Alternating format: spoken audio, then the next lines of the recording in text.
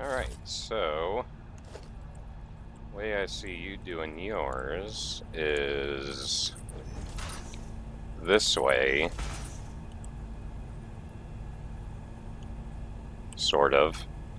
But what you can do is say that's the exit. What you can do here is leave one space for one support there.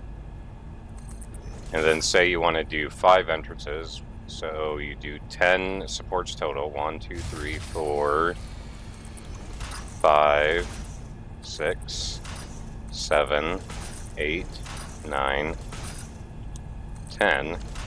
And then what you can do is select your Hypertube, point it at the first entrance, and then because you have a support right there, you just double click it and you got yourself a nice compact Hypertube set up right here. So do the second one, and then you throw your entrances on, and you've got yourself a nice compact Hypertube cannon.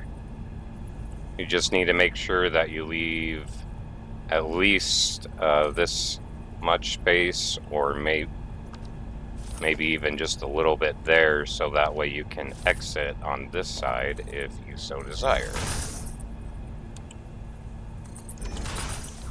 And there you have it. Quick core and horn method for compact Hypertube entrances.